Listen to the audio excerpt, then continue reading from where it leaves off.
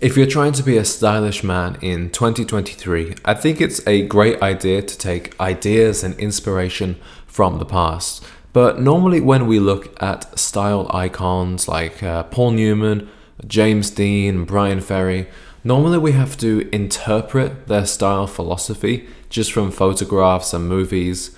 But that's not the case with Cary Grant.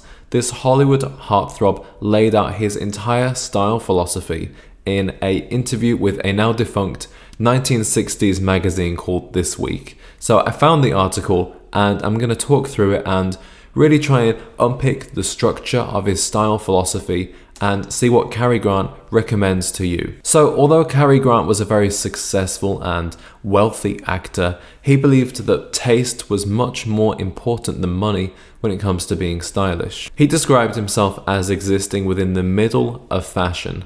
And what he meant by that was that his clothes were never too narrow and never too baggy.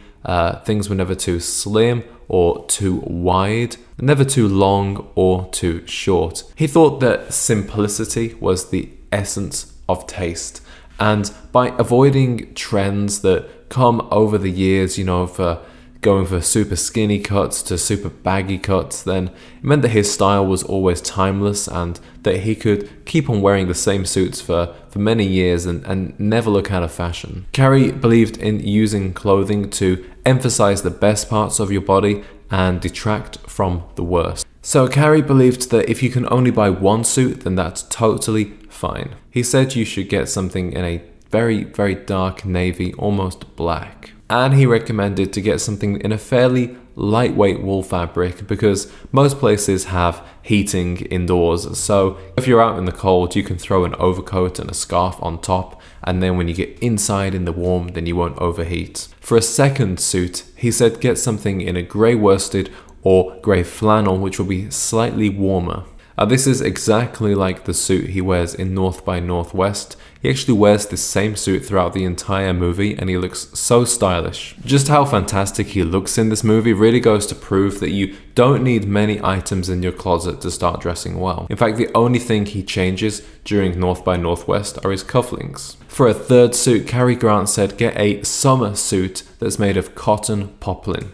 What he liked about these summer suits was that they are washable, very versatile and practical. He actually recommended breaking down the poplin suit into separates. He said that you could wear the jacket with a pair of grey flannel trousers, or you could wear the pants with a cotton sports shirt like an Oxford cloth button down and a pair of white sneakers. Now Cary Grant was very successful and rich, and he liked to spend his money on custom-made suits from Dunhill on Savile Row and Chiffonelli in Paris. But he would keep his suits for over 10 years and often wear his own clothes in movies. And just like suits, Cary Grant believed in quality over quantity when it came to shoes. He said he took his father's advice that one pair of high quality shoes is better than 4 pairs of mediocre ones. If you're going to get just one pair of shoes, that would have to be a leather pair because that's what will be formal enough for those occasions where you need to dress up and also more durable than a pair of sneakers made from cloth material. But I would say that a man needs at least 4 pairs of shoes. You need a pair of dress shoes, you need a pair of boots, some loafers, and then I think the modern man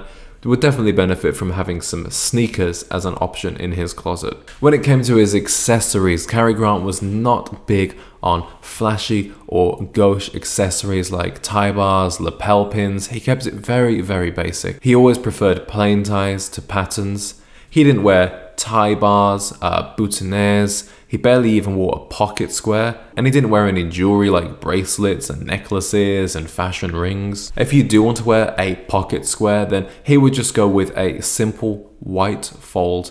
And when it came to the ties, he quite liked, wool ties or knitted ties. In today's video, I am wearing this wool tie from Suit Supply. It's a nice plain grey slate color, kind of a little tribute to his outfit in North by Northwest. Cary Grant's favorite watch was a Cartier Tank.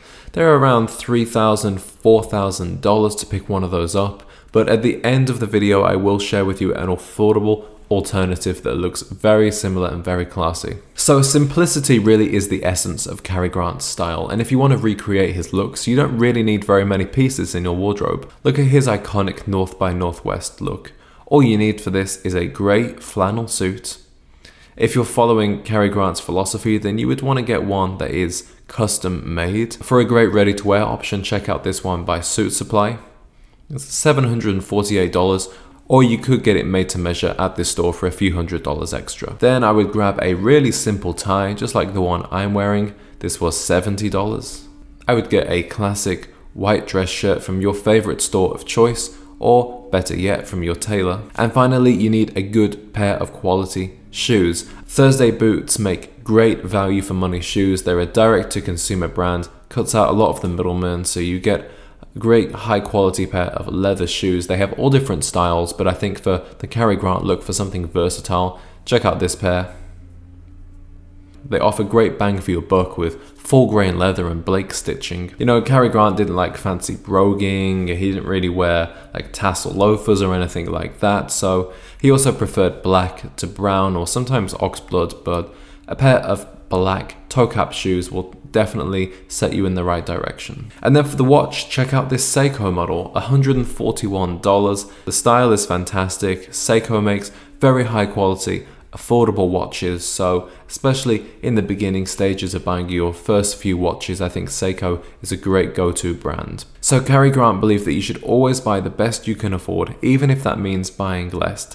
And I'd just like to finish today's video on a quote from the man himself. "Permit me to suggest you buy the best you can afford, even though it means buying less. Rather like the stock market, it is usually more sensible to buy just one share of blue chip than 150 shares of $1 stock." So that's definitely a philosophy you can apply to your entire wardrobe. It's definitely one that I agree with, and it's something that I'm working towards, of building a high quality wardrobe of effective staple pieces, but also looking for those brands that offer the best value for money, like Suit Supply, like Thursday, Hockerty, Spear and Mackay. I talk a lot more about this in my other videos, so if you enjoyed this video about Cary Grant, then please do join the community by leaving a comment, checking out the other videos and subscribing to the channel if you want to. And I really hope to see you guys on the next one and continue on this journey of style together.